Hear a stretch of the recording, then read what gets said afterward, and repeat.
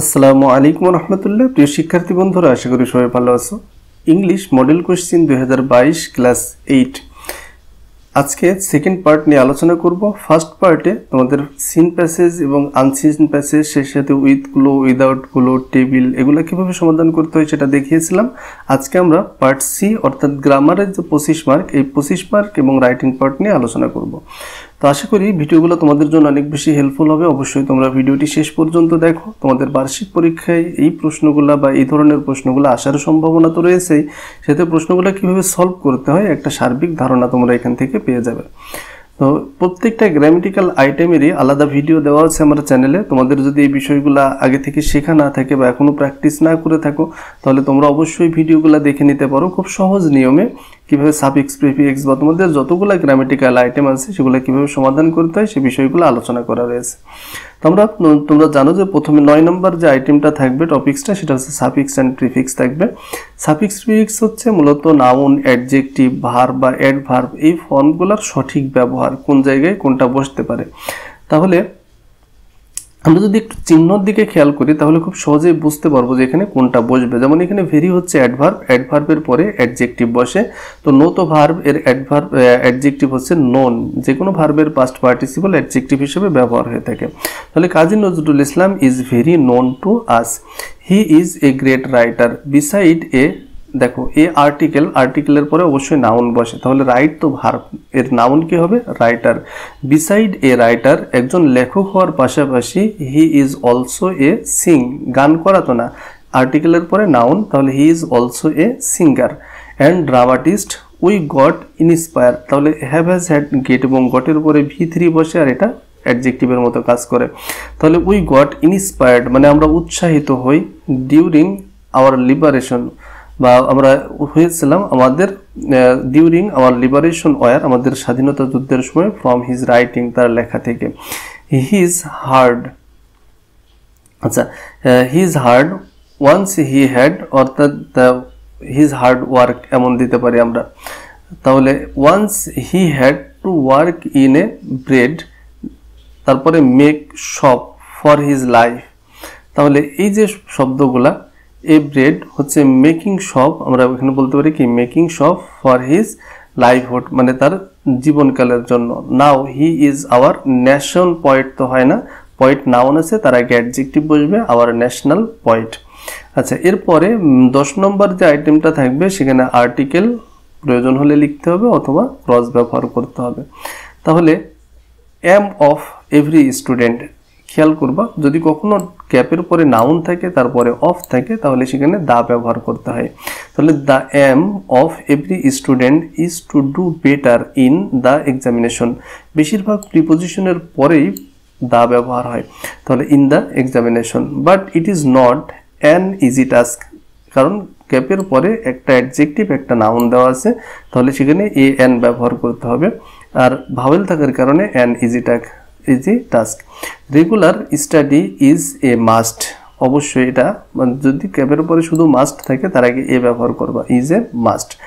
It is a unique quality, দেখো একটা adjective একটা নাউন থাকলে তার আগে এ এন বসে, তাহলে ইউ থাকার পরেও এ কেন বলা হচ্ছে? কারণ ভাওয়েলের উচ্চারণ ইউ অথবা ওয়া এর মতো হলে এন না বসে এ ব্যবহার করতে হয়। Of a good student, he should not crumb answer, তাহলে ক্রাম দ্য অ্যান্সার বলতে পারো, ক্রাম দ্য অ্যান্সার্স, কারণ এখানে প্লুরাল আছে, প্লুরালের আগে কখনোই এ এন বসে না। ক্রাম the answers without knowing the meaning, he should have a good command over the English হবে না, যখন কোনো একটা ভাষা বোঝাবে, জাতি বোঝালে দা বসে আর ভাষা বোঝালে ক্রস বসে।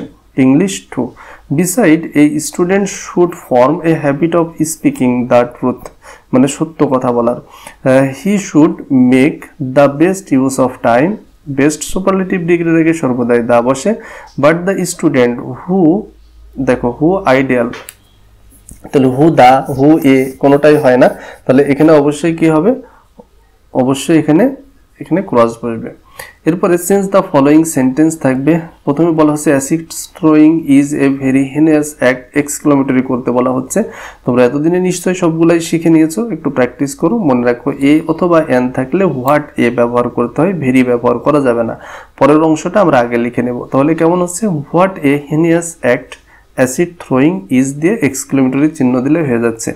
এভরিওয়ান হেটস ইট, ইন্টারোগেটিভ। ইন্টারোগেটিভ করার সময় যদি এভরিওয়ান, এভরিবডি এগুলো থাকে তাহলে হু নিয়ে এসে ইন্টারোগেটিভ করতে হয়। তাহলে এভরিওয়ানের পরিবর্তে আমরা হু ব্যবহার করব। এরপরে নেগেটিভ আকারে প্রশ্ন করতে হবে, who doesn't hate, who doesn't hate it, interrogative চিহ্ন দিতে হবে। It is not a human act, affirmative করতে বলা হচ্ছে।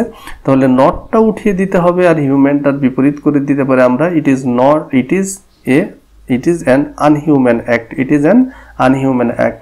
The acid thrown should be punished, active করতে বলা হচ্ছে। তো অ্যাক্টিভে দেখতে হবে কোনো মানে ভার্বের পরে বাই প্লাস কোনো অবজেক্ট আছে কিনা, যা থাকলে সাবজেক্ট বানিয়ে নিতে হবে। তাহলে পানিশ, শাস্তি দেওয়ার কাজটা মূলত কে করবে? আরও বলতে পারি গভর্নমেন্ট দিলে বেশি সুন্দর হয়। তুমি পিপল নিয়ে আসতে পারো, উই নিয়ে আসতে পারো, এভাবে যে কোনো একটা সাবজেক্ট বানিয়ে নিতে হবে। তো এখানে আমি গভর্নমেন্ট নিয়ে আসলাম।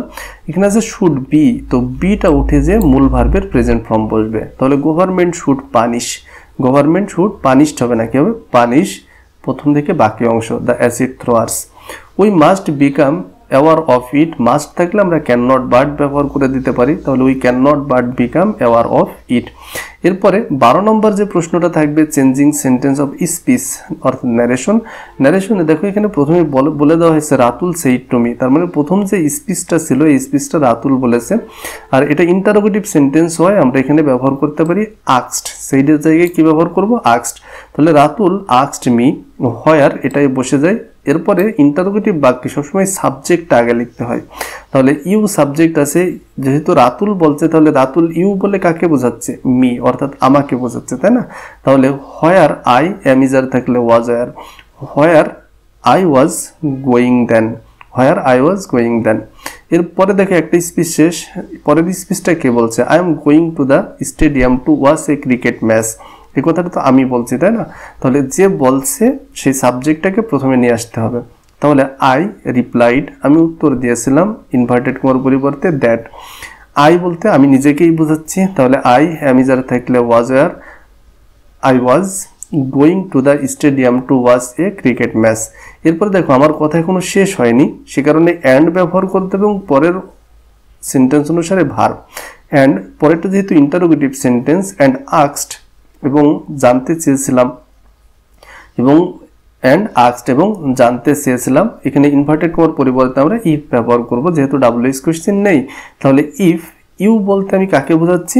রাতুলকে বোঝাচ্ছি। If he wanted to go with me, me বলতে আমি নিজেকেই বোঝাচ্ছি, যে কারণে এটাই থাকবে। আচ্ছা সেইটাই, রাতুল সেইড ইয়েস, তাহলে ইয়েস থাকলে লিখতে হয় রিপ্লাইড ইন দ্য অ্যাফার্মেটিভ। তাহলে Ratul replied in the affirmative, replied in the affirmative. এরপরে I said let's go together, তাহলে I proposed, I proposed that we should, let's থাকলে আমরা কি লিখবো? We should go together. তো I proposed that we should go together, আমাদের একসাথে যাওয়া উচিত। এরপরে 13 নম্বর থাকবে use Capitals letter and punctuation mark as needed in the following passage.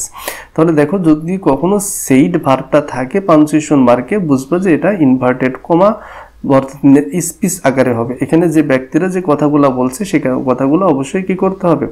Inverted comma আকারে বা স্পিচের ভিতরে রাখতে হবে। প্রথমে দেখো দ্য টিচার সেইড, তার মানে টিচার সেইড, টিচার বলেছিল। যে কোনো বাক্যের প্রথম অক্ষরটা দিতে হবে বড় হাতের, তাহলে আমরা এই দা এর টিটা কি করব? বড় হাতের দেব।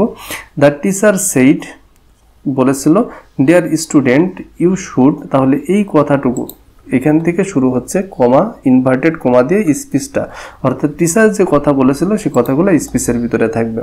ইনভার্টেড কমার ভিতরে প্রথম অক্ষরটা বড় হাতের হয়, তাহলে ডিয়ার স্টুডেন্টস এই পর্যন্ত যে একটা কমা, মানে এটা বলে ডেকেছে, ডিয়ার স্টুডেন্টস প্রিয় ছাত্রছাত্রীরা, you should follow my advice. আচ্ছা এই পর্যন্ত যে টিচারের কথা বলা শেষ, যে তোমাদের উচিত আমার উপদেশ অনুসরণ করা, ফুল স্টপ দিয়ে ইনভার্টেড কমা শেষ করে দিলাম। Why should we not follow you sir said the student, তার মানে এই জায়গার এই আগ পর্যন্ত এই স্টুডেন্টদের বলা কথা, তাহলে আমরা অবশ্যই এই কথাটুকু ইনভার্টেড কমার ভিতরে দেব। ইনভার্টেড কমার ভিতরের প্রথম অক্ষরটা অবশ্যই বড় হাতের লিখতে হয়। Why should we not follow you sir, তাহলে এই পর্যন্ত যে কমা স্যার বলে তাকে সম্বোধন করা হয়েছে, এরপরে প্রশ্নবোধক চিহ্ন দিয়ে ইনভার্টেড কমা শেষ করে দিলাম। সেইড দ্য স্টুডেন্টস, যে ফুল স্টপ। তাহলে আশা করি তোমরা তোমাদের গ্রামেটিক্যাল পার্টটা বুঝতে পারছো। রাইটিং পার্টে তোমাদের যে 3টা আইটেম থাকবে, এই 3টা আইটেমের জন্য তোমাদের প্রথম যে বিষয়টা ডায়লগ এখানে একটা দেওয়া হয়েছে ডক্টর অ্যান্ড পেশেন্ট রিলেটেড। এছাড়াও আরও কিছু তোমরা পড়তে পারো, যেমন important of reading news paper, physical exercise, তারপরে আর্লি রাইজিং আছে। এই ধরনের কয়েকটা ডায়লগ একটু চর্চা করবে। আর ইমেলের জন্য congratulation him or brilliant success, তারপর জেএসসি এক্সাম প্রিপারেশন হতে পারে, অথবা এমন আসতে পারে যে কন্ডোলেন্স ফাদার ডেথ আসতে পারে। এই ধরনের কয়েকটা খুব কমন যে ইমেলগুলো রয়েছে এগুলো তোমরা চর্চা করতে পারো। প্যারাগ্রাফের জন্য বলবো ট্রাফিক জ্যাম অত্যন্ত গুরুত্বপূর্ণ। এর পাশাপাশি তোমরা পড়তে পারো winter morning, deforestation, tree plantation, এছাড়াও আছে আর্লি রাইজিং, ফিজিক্যাল এক্সারসাইজ। এই 5-6টা প্যারাগ্রাফ যদি তোমরা চর্চা করে যাও, আশা করা যায় ইনশাল্লাহ তোমরা পরীক্ষায় কমন পেয়ে যাবে। তো আশা করি ভিডিওটি তোমাদের জন্য হেল্পফুল হয়েছে। তোমাদের যদি সামান্য পরিমাণ উপকার হয়ে থাকে ভিডিও থেকে, তাহলে অবশ্যই তোমরা সেটা কমেন্টের মাধ্যমে জানাও এবং তোমার বন্ধুদের সাথে শেয়ার করো। আর সাবস্ক্রাইব করে রাখো তোমাদের পরবর্তী ভিডিওগুলো, ক্লাসগুলো সবার আগে পাওয়ার জন্য। দেখা হবে পরবর্তী ভিডিওতে। আল্লাহ হাফেজ।